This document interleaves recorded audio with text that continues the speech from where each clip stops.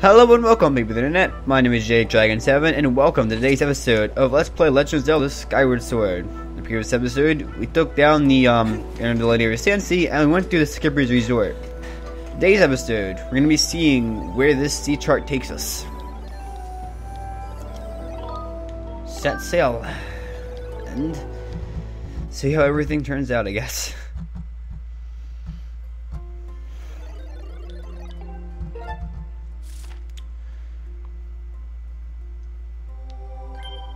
As you can see, there's a lot of stuff that the map that we had did not contain. So, first place we'll be checking out is all the way at the end of the Sand Sea. The Shipyard.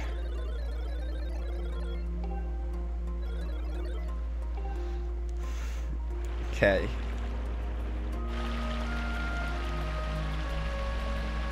Because of course we're back in the Sand Sea, the music's a bit different this time if I'm not mistaken. And I believe once you travel over to that area of the Sand Sea, some enemies actually start popping up. At least when the time shift stone is nearby. Yes, as you can see, there's some more obstacles outside of all these rocks.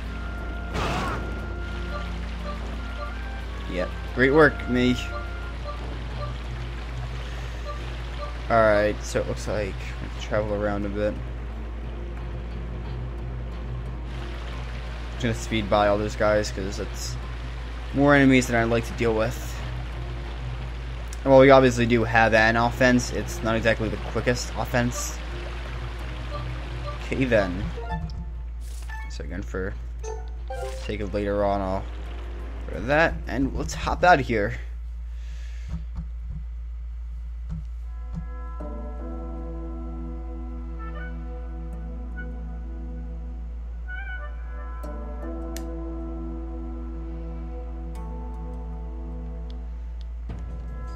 So here we are at the shipyard. Again, yet another area that seems very interesting. This area does have a lot of fun, sort of like mini dungeons. And the dungeon itself that we go through at the end of this area is just really fun, so something to be excited about. Okay, well.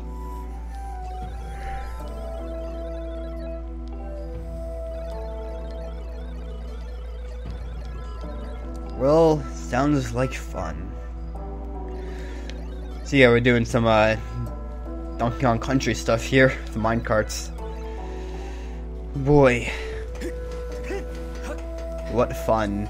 Okay, honestly, the minecart areas in DKC are actually really fun. It's just that they're usually really difficult, so yeah, that's a thing. That's a thing. But yeah, you know, besides the point, I guess. Okay, just making sure everything's going well. So right here, we actually have a couple of dissolve foes we could fight, and you know what? Screw it, I'll go for it.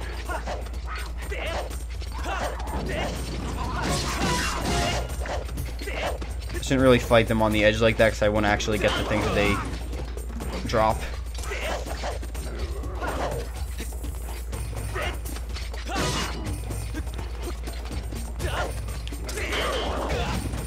And I am not doing well right now. Okay, you know what? Screw it. I'm not gonna fight. And god damn it, V, if the heart beeping wasn't already enough, you have to make it worse. Well, there's always a chair.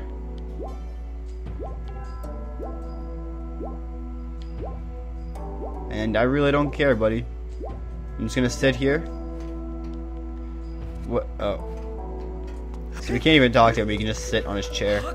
Yeah, that's good. I'll try fighting these guys one more time, even though it's gonna probably not work out.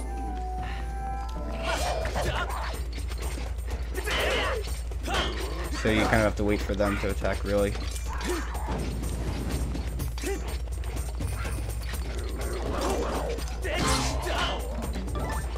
Okay then. A little lizard tail. Of course, I want like to try to get one more of those, maybe a couple extra rupees.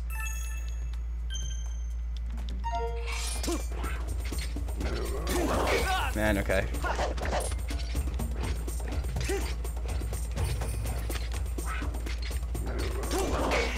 And man, I'm really messing up right now with my shield.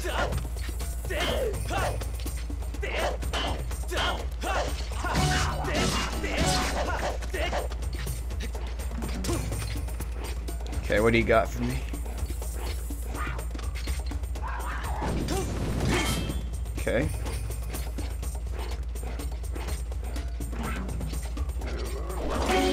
There we go. Finally actually blocked it properly. And whatever, that's not a big deal. Okay then. So that was a waste of time, but I mean, oh crap. At least we got something from it, I guess. Let's go down sitting one more time. West heart back. Okay, let's just go for it then. Alright, so the leaning is basically for when there's split tracks that we have to jump between. Even the music feels like Donkey Kong Country. I mean, not quite Donkey Kong Country. It has a very jungle feel, which obviously is a very Donkey Kong thing. We also have the balancer cells. I kind of forgot about that, actually. It's pretty simple, but, you know. Obviously, the way this works, especially with this being a 3D game, very different from DKC, but still.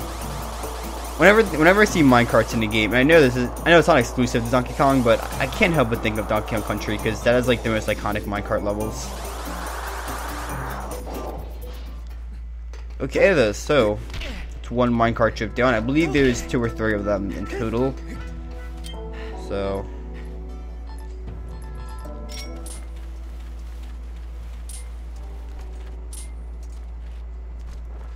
I'm really bad with the bug net. And we got the claw shots just in case. Of course, we're getting a lot of use out of them in this area, so. Wait, didn't we just come from here? Why do I feel like we just came from here? No, it came from back there, right? Yeah, so, okay. I guess this is where we go next. It better be. Okay, to the construction bay. I don't think that's where we just were.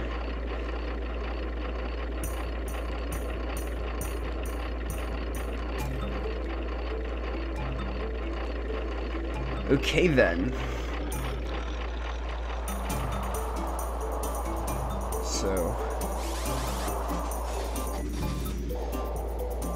I believe we're going here. Wait, maybe not quite actually. Oh wait, hold up. Oh, okay, it's actually different. Okay, yeah. So leaning is returning and choosing your direction, obviously. Gotta make sure you don't die, because, you know, that's not fun. Although, realistically speaking, why are there even those... You know what, actually... I suppose they could have formerly led to other areas and they just kind of busted and they never got fixed. I guess that's a theory that could work. Hopefully there wasn't really any difference between those 2 tracks, or they led to the same spot. Looks like they did. Get submerged. So... have a big turn here. So a lot of this area is kind of messing around the minecarts. This is a kind of a very strange addition, really. I mean, from my memory, they don't come back at all later in the game. It just kind of happens. So it's, you know, fair enough. It's a little strange, I guess.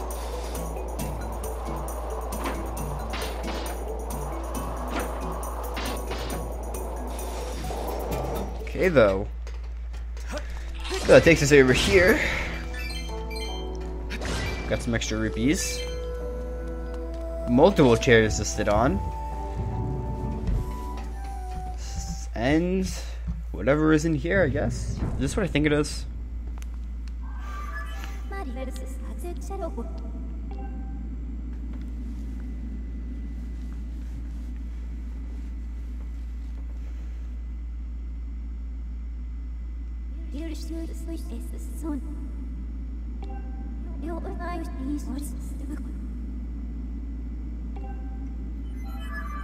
Well then, so we don't have any choice to do but go down right now.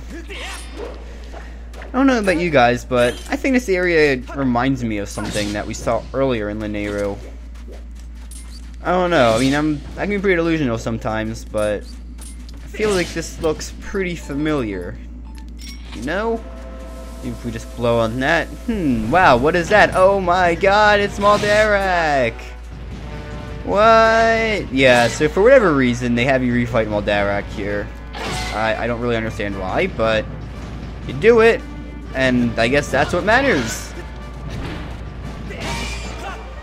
So yeah, here we are, refighting Maldarak.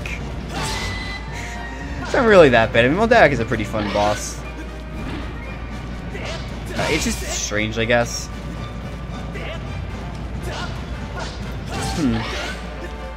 So I suppose Maldarak's actually really a species. I guess in a way, these are probably like the mothers to all those small scorpions you see. If I'm not mistaken, this is really the only other time in the game that you have to fight Maldarak. Skyward Sword, in case you, something we see actually later, that there is a way you can actually refight the bosses and actually get rewards from it. It doesn't until a bit later in the game, and again, that's not mandatory, it's just something you can do. Okay, now stabby stabby. Wrong item. Again, I mean, I would compliment this boss for its use of the gust bellows and just how fun it is, but I kind of like the design too, but I kind of did all that already. I mean, I suppose I'm no stranger to repeating things again and again, but it just doesn't really seem necessary for this boss. I kind of went over it enough the first time we fought it. You know, though, I just thought of something about the gust bellows that's actually kind of confusing me now that I think about it. When you blow the dust away, where does it go? Because when you think about it, like a normal like blower like that sounds really weird, but you know what I mean. You'd think it would just get transferred to a different spot, right? But that's not really the case. When you look at, say, the side quest where we like clean the lady's house, the dust was just gone. So where does the dust go? Because supposedly it blows dust away, but that couldn't be right if it just vanishes, unless it blows it away into another dimension that is just filled with dust. Which, I mean, I guess it's a fantasy game, so that's entirely possible. But, it just seems really weird. I know I shouldn't be questioning this, but I just kind of thought of that. And now I'm, like, really confused. So basically, we'll go back and talk to the skipper.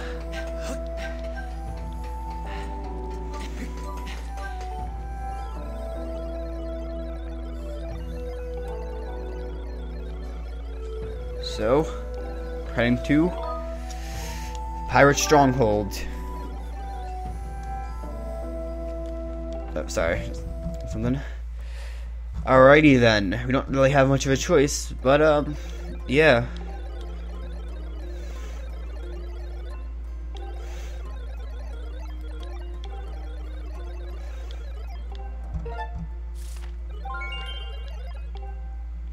Okay, it's not too far away. I think I kind of know where I'm going here.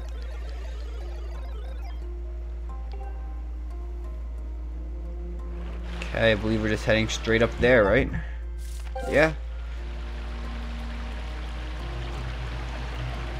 So, looks like this episode may end up being a bit long. I say the Shipyard was pretty short, but I kind of remember the Pirate Stronghold being a little bit longer.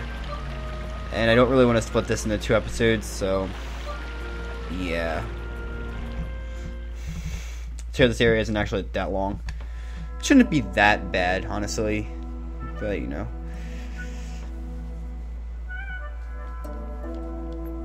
Well, I suppose there's a save point in here. I could split it up, but you know.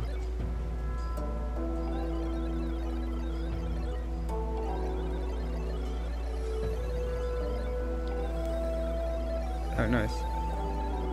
One thing to think about, actually, now that he mentions it, he seems to be the only character that really acknowledges the time shift stones outside of, obviously, Austin and Faye. So I'm curious how he knows about them. You know what? as you can probably guess, there will be some time shift stones on the Sandship, which is our next dungeon, like the next full dungeon we're going to with the Flame. I wonder if his crew actually worked with time shift stones at some point. And if so, how would they have known that they would have been necessary for the area's survival? I don't remember any of those questions really being answered in the actual area, so just something to ponder, I guess. There really is a lot to think about in this area. Again, I really do like, you know, kind of makes you think about life, the universe, and everything. Okay, I kind of remember where to go here, actually. Because clearly, that's not it.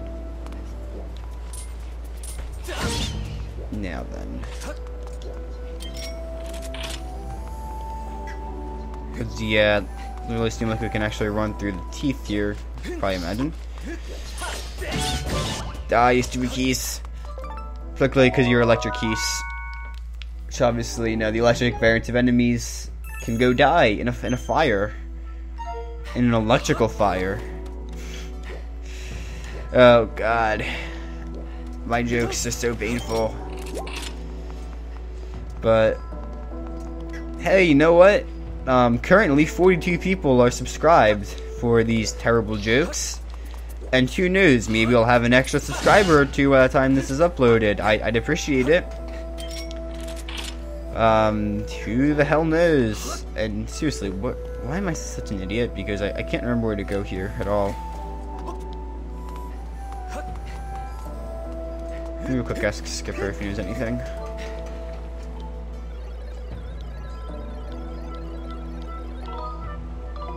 Okay, I'm gonna say. So basically, I'm just a moron. I have a feeling there's probably a switch you have to like hit or something.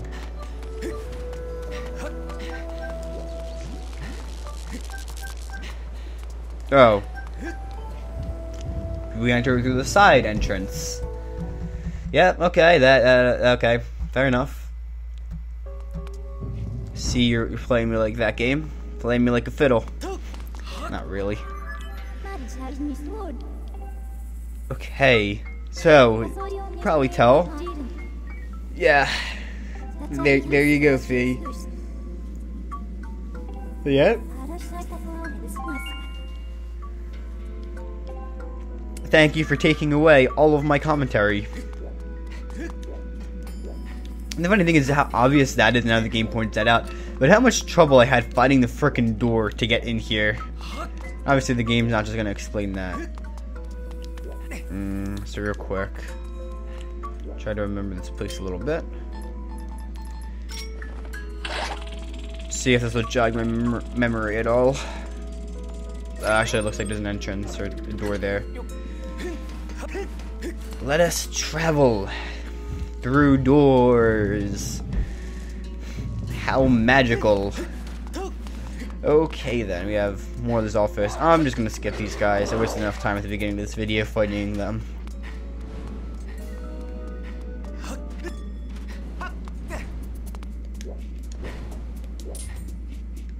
And should just be able to run through the rest of this, no problem.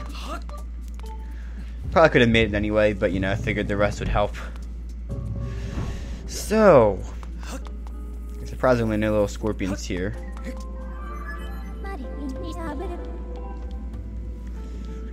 I'm looking, man. I'm looking, Fee. Subject, time shift, orb. Okay. So yeah, obviously there's a very similar concept to play here, but the execution is still very different, and it, again, is really, really interesting. With Lanayru, they always find ways to mix up the concept of the time shift stones, and it's, again, one of the things that really makes me love this area, that it never really feels quite the same. There's always something new. That, you know, there's so many things you could do with this concept, and they did everything that they could have done. Which again, it makes Lanayru seriously a contender for the best area in the series, in my opinion. Okay. Get rid of the time shift stone to grab this. So yeah, if you're gonna already tell, all those little sort of bolts that are on there's like areas that could contain a door. There's all electricity if there's a time system near them. So be careful entering them. Okay, wait, hold up. 2 ancient flowers. I'm pretty sure I need the 2 ancient flowers for something in the bazaar, so this is good. I approve of this. Now, where can I find some bird feathers? That is my only question. Anyway, there's something else I just saw down here. I'm just trying to remember everything that's here. Now, I believe I want to head up here first off, and then... Okay, oh god. I think it's here. Just gonna take we travel in the order these all appear in. Yeah, okay. Easy enough if you're not a freaking dipshit, which I usually am, but that's besides the point. Okay, but the cage is still here regardless, so let's see what happens. Oh, okay. Easy enough.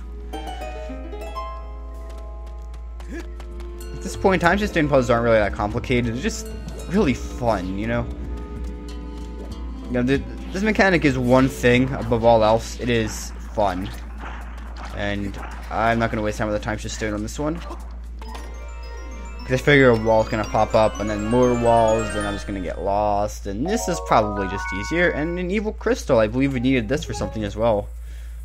I actually think we may need that for the last God of Shield upgrade. Although there is another type of shield we actually get. We can get later on. So I'll probably only upgrade it once if I upgrade it at all. I mean, if we get all the materials required by the end of the Sand Sea, I'm assuming I will upgrade it. But admittedly, that is kind of a what if. So, you know, who knows? Because I sure as hell don't. So this, okay, travel back there. Oh god.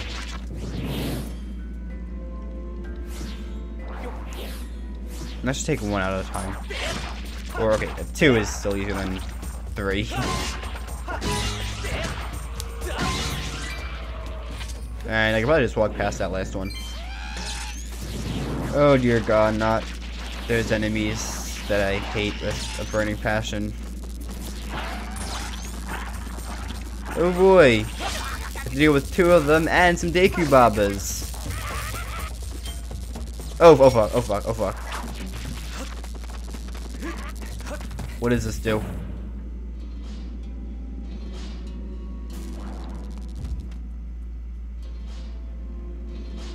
Okay.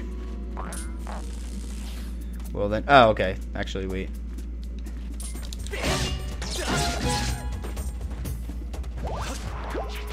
Okay, I'm just gonna run in and do that. I have no remorse. Alright, so we're gonna pull this back here. No, don't step on the switch, Link. You're wasting my time and the viewers' time, which is really more valuable because I'm sure someone watching this video is gonna do something with their lives. Definitely not me. Okay. And, alright, there we go. I can probably just run past everyone now. Yeah, okay. Just running past everyone. Real quick. Okay. I feel like there's gonna be a bit more to this room than... Let me see right now.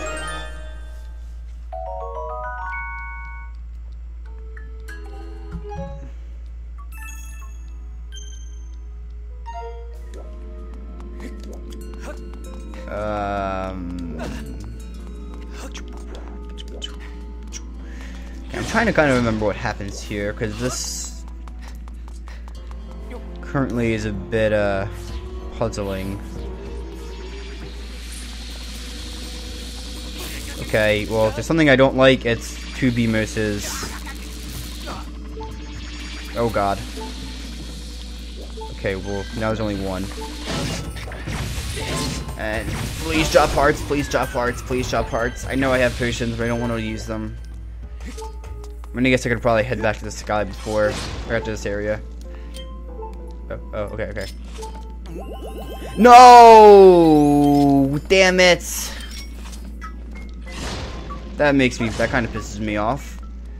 I just wasted a potion and a fairy at the same time. I hate that. That's one thing that really grinds my gears in this series. Whenever there's like a fairy and it's just, you're trying to like free up a spot in a potion so you can actually take the fairy, and then it just uses itself. It's just one of those things. It really grinds my gears. It really, you know, it does things in my psyche that are not good, I guess. So let me think here.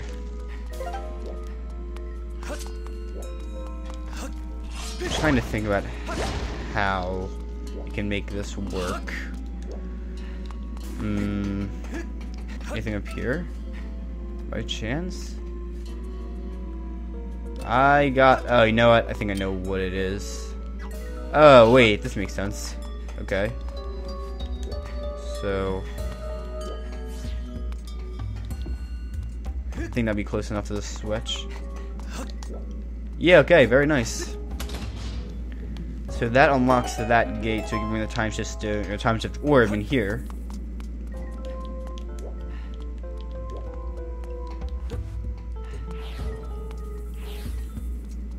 And I gotta be careful here. I don't want to fight two of these at once. Fighting one of them at a time is annoying enough, but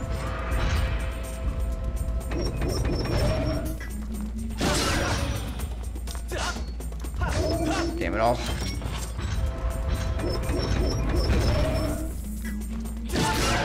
Okay, that was not too bad actually.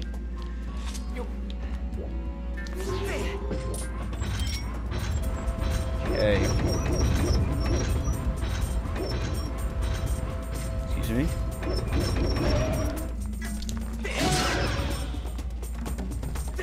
There we go. Okay, got them both in one cycle. So, this takes us back. I believe this is actually back to the main room. So we can put that time shift orb down.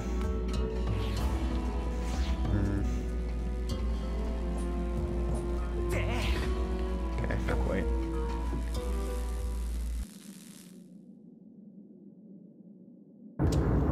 And okay, that actually opens up the main part of the Stronghold.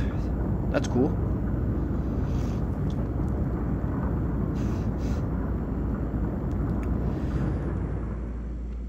Okay, real quick, I actually have to make a cut real quick, but I will meet you guys back in this area once, is that it?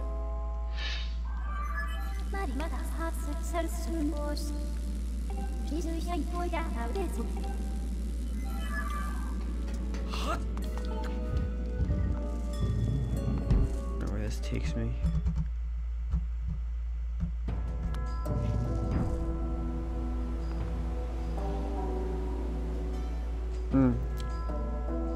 Scratch the whole cut thing. No, you know what? Maybe not. I'll be right back. Okay, sorry about the cut. Just had to go do something real quick. Yeah, so I know this video is probably going to go pretty long, but I don't believe there's too much left in this area, so I can finish everything quickly. And obviously I'm not using the Gust Brothers for anything, I'm just looking to see if there's anything to just a claw shot on. So I imagine that's going to be happening any minute now. And I should have done so much.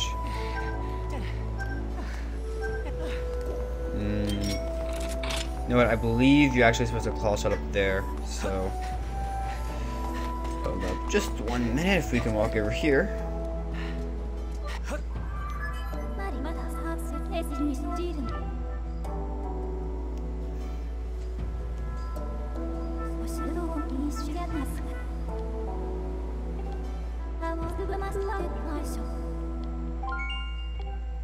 Really? Huh. Well, that's cool. Okay, so I'll still be doing that next episode. I want to see if there's anything in Claw Shot 2 real quick, because I could have sworn that there... I remember being able to Claw Shot to some things here, but maybe not.